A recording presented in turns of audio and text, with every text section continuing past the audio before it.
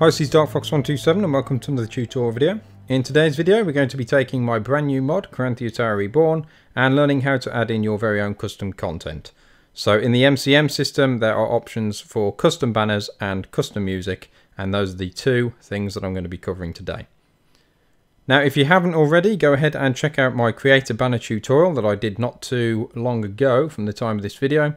That covers how to use my own custom Photoshop templates to create your very own banners that can be placed in game.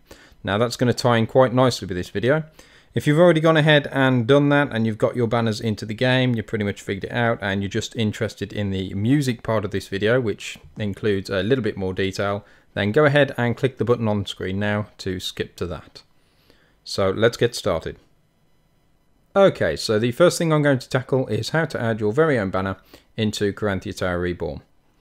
So I'm going to go off the assumption that you've already gone ahead and used either my method or your own method to create yourself a banner that fits onto the generic banner mesh.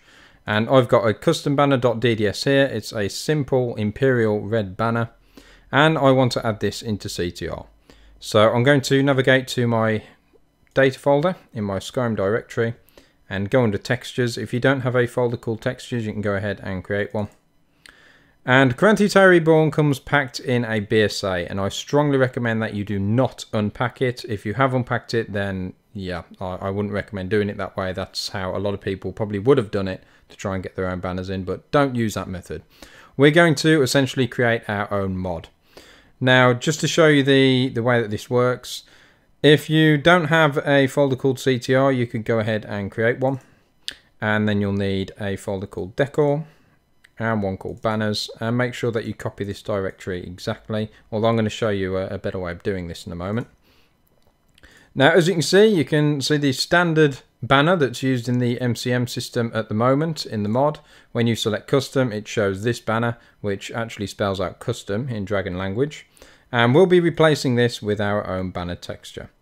So I've got my banner there, and what I'm going to do is alt click, rename and copy. Now you won't have this available, so just make sure you get this exact name, ctr_banner_custom.dds. That's essentially what your banner needs to be called, the exact same file name, and I'm going to paste that in there so that my custom banner DDS is named that. Now I'll put that into the description for anyone that just wants to quickly copy and paste that, because like I say, unless you've unpacked the mod, which I don't recommend, you won't have this in your data folder.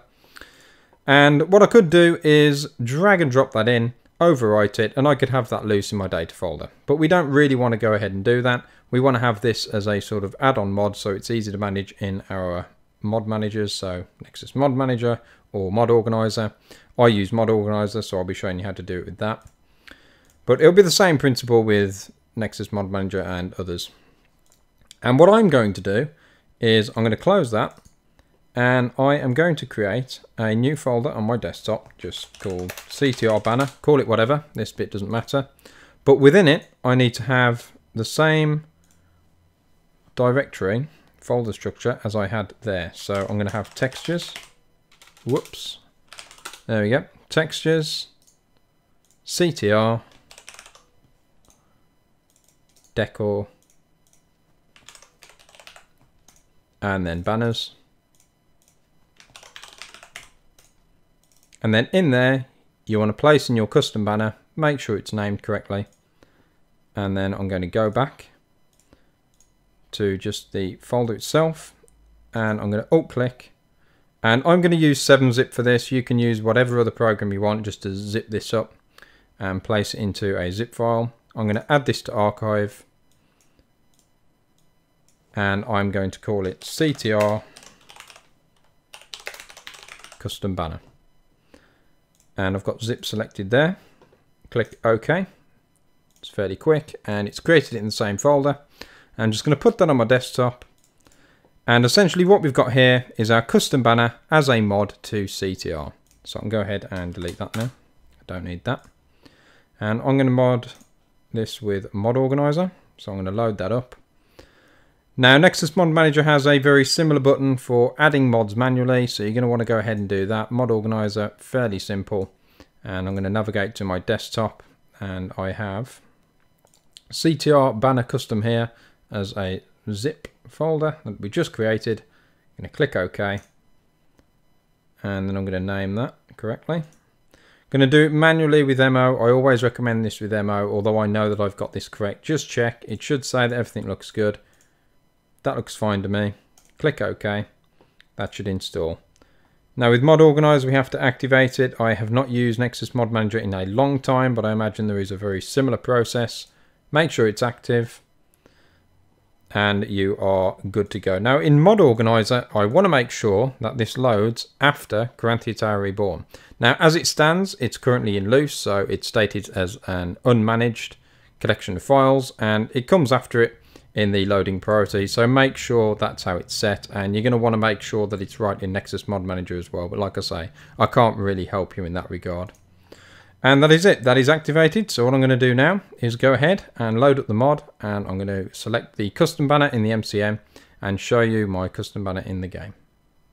Okay, so once you have gained access to the tower, you do unlock the ability in the Caranthir Tower Reborn MCM to go under the personalization page and select banners, and if we select that there, we'll go to custom banner, and if you've done everything correctly and have your brand new created mod installed, back out, banners changed, and if you go to a location in the tower, I'm in the mage quarters here, you'll see that your own custom banner has been imported into Caranthir Tower Reborn, and that is as simple as that.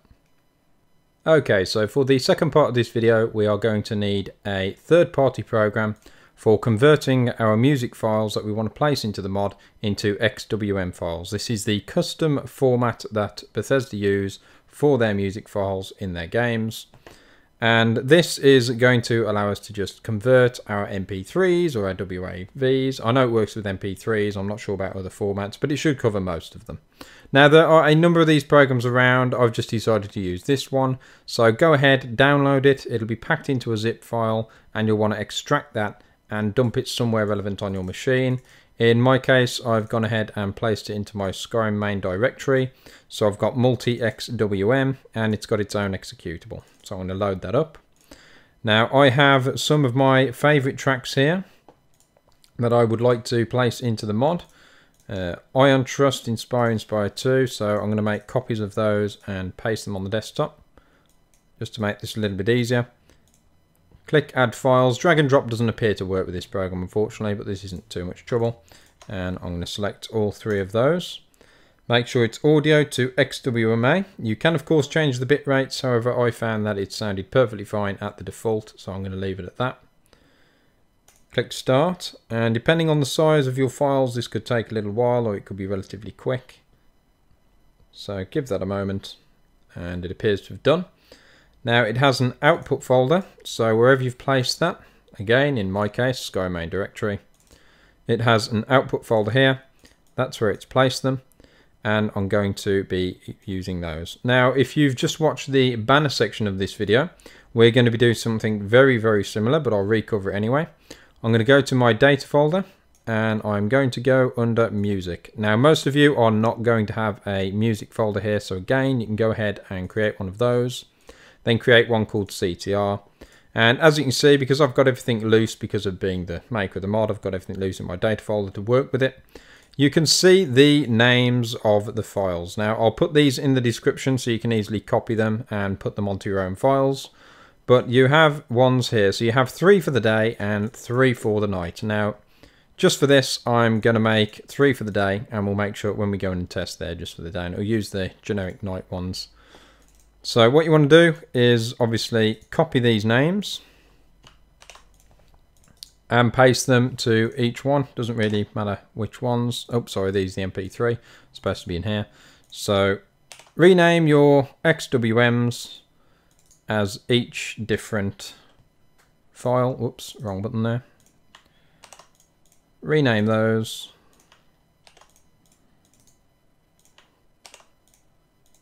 And then just like we did with the banners, I'm actually going to cut them, delete those, don't need those now. Put them on the desktop again so it's easy to work with. Come out of there, and again you could have them loose in your data folder, but you don't really want to do that. You want this as a mod so that your mod manager can organize it quite nicely. and make sure everything's easy to remove if you don't want it. So what I'm going to do is, again, just create a folder on my desktop, called it CTR Music this time around. Go into there and I'm going to copy the structure. So it's going to be music first, and then it's going to be CTR folder. Within there, I'm going to have my files, place them in, and then go back one. I'm going to close that now, I don't need that. And select my music folder, and I'm going to zip this up with 7-zip. You can use whatever program you want. And I'm going to call this CTR Custom Music. Make sure it's a zip file. Hit OK. Let that zip up. Put that on my desktop. So that's essentially my own little mod created. I don't need that now. I can delete that. And I'm going to use Mod Organizer. You can use Nexus Mod Manager. Use whatever you wish. It all works pretty much the same way. I'm going to add this manually. Go to my desktop and select my music. Give it the appropriate name. Just check that's all okay. Should be. That's added in. Now I'm not sure if it's the same Nexus Mod Manager because of the way profiles work now. I haven't used it in a long time, but with Mod Organizer you have to make sure this is going to load after Caranthir Reborn. So in this case it's shoved up there as unmanaged because it's all loose for me at the moment because of the testing I'm doing with the new updates. But you want to make sure it comes after Caranthir Reborn, otherwise it's not going to replace anything. And as you can see, we've got our custom banner one there as well. And make sure it's activated and you are all good to go. So I'm going to go ahead and run the game and show you that now working. Okay, so here I am in Caranthir Reborn in the Mage Quarters. And as you can hear, we have the normal vanilla music playing.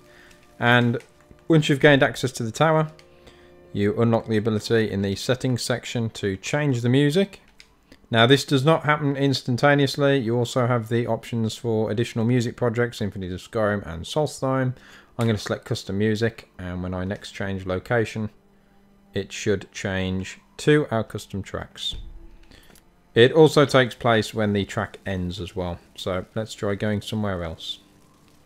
Okay, I went ahead and made my way to the dorms. However, sometimes the music actually takes a complete change of location. So you really need to, like say, exit the tower and come back in again. But eventually the music will change either on a change of location or if the current track ends. So if you just listen.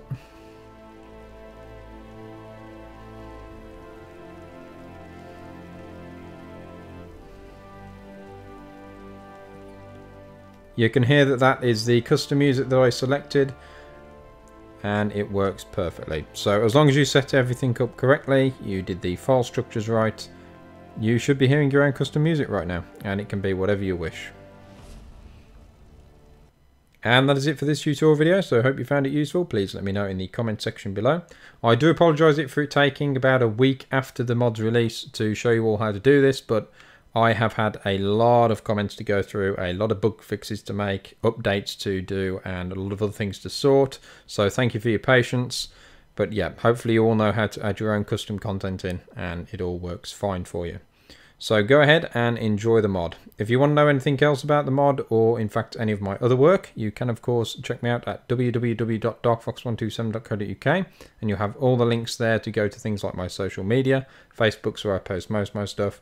And you can, of course, follow me on Twitch, where I'll be starting a new project and shortly announcing it. So that is it. Hit that like and subscribe button if you haven't already. Thank you very much for watching, and I'll speak to you next time.